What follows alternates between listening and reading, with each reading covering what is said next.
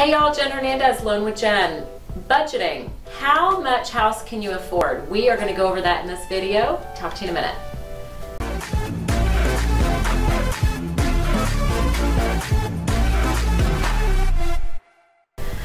Hey, we're back. Okay, so how do you know how much house you can afford? So this video is going to go over some tips. It's not the all-in. Everybody's budget's a little bit different, but it's going to give you some guidance on figuring out how much house can you afford. And we're also going to go over how the lender calculates how much house you can afford. So first, please like, share, and subscribe. I release 2 videos a week. We've got over 200 videos in our library about home buying and tips and tricks and hopefully lots of good information to save you hours of research online.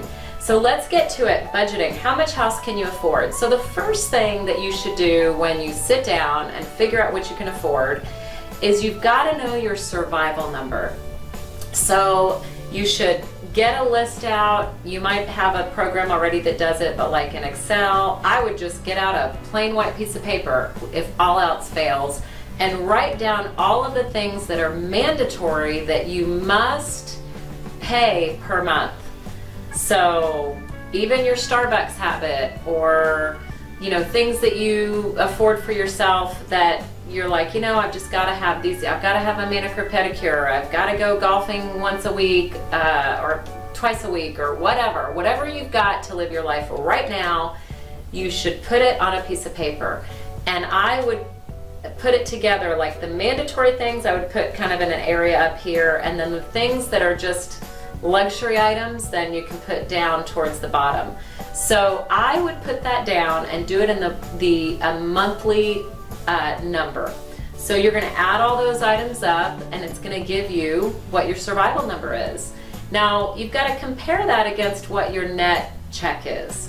So first of all, that's item number 1 between you and your significant other, your spouse, whoever you're sharing the household expenses with. Now I'm going to make a side note right here, and we're going to talk about the lender for a second. So when the lender is qualifying you, I want you to keep in mind that you've got your household budget, but for qualifying, we might only be using the income of one of the people in the household. So that's something very, very important, that you might know you have a secondary income coming in and you can afford the payment, but that could be very different from what the lender thinks. So we do have instances where, usually for credit reasons, one of the couple partners household cannot be on the loan. In that instance, we're just using the income from one of the people. So keep that in mind. You want to talk to a lender as soon as possible. So do get your survival number, but then after you do that, it's really important that you talk to a lender as soon as possible to make sure that you know what the lender can think you can afford, okay? So now what we're going to do is go over what the lender does when they're figuring out how much house you can afford. So we use gross monthly income. So keep in mind as well that income that you might receive that we can't verify, like cash, or maybe you get a bonus or overtime or commission, those things have to have a 2-year history. So again, it's really important that you get with a lender as soon as possible. Your income that you're calculating might be different than what the lender is going to calculate. So we go by monthly gross income in the lending industry. Okay, so for example, let's say that your income is $4,000 per month gross. This is before taxes. So a general formula, it's not set in stone, but it's general. A general formula that you can use is 43%. It's 40 to 43% of your gross monthly income can be used for qualifying for the house payment.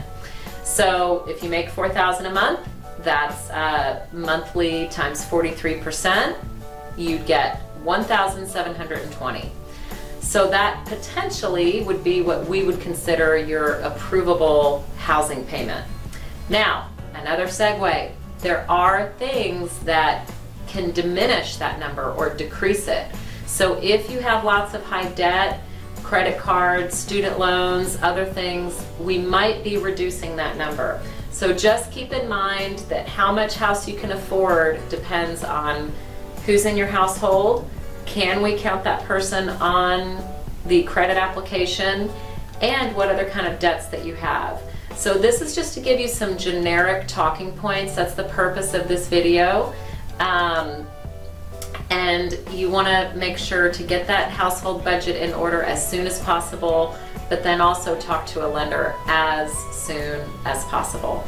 Hope you found this helpful. Please like, share, and subscribe. Talk to you soon.